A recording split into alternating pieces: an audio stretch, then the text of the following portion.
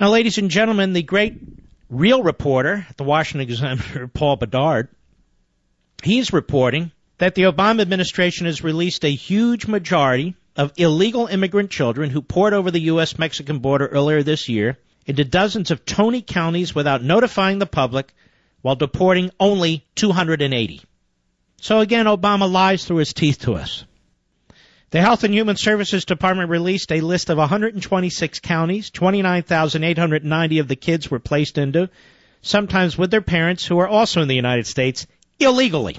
And of course, Richard Trumka thinks this is wonderful. Tom Donahue of the U.S. Chamber of Crony Capitalism is all for it.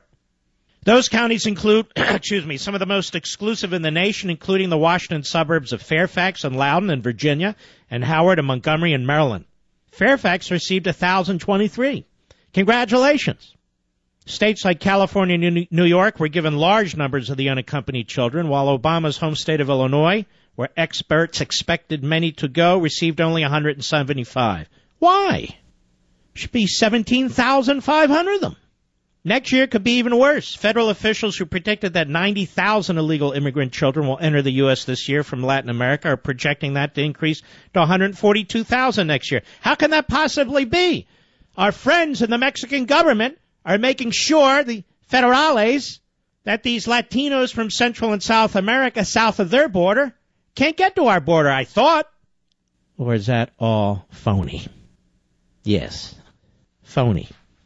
And the Republican Party, never forget, 2.5 months ago or so, was all for this. This anarchy was all for it. And the Republican Party, which controlled the White House, the House, and the Senate for 6 years under Bush, did not secure that border. Mark, vote Republican. We'll fix the border. No, we won't.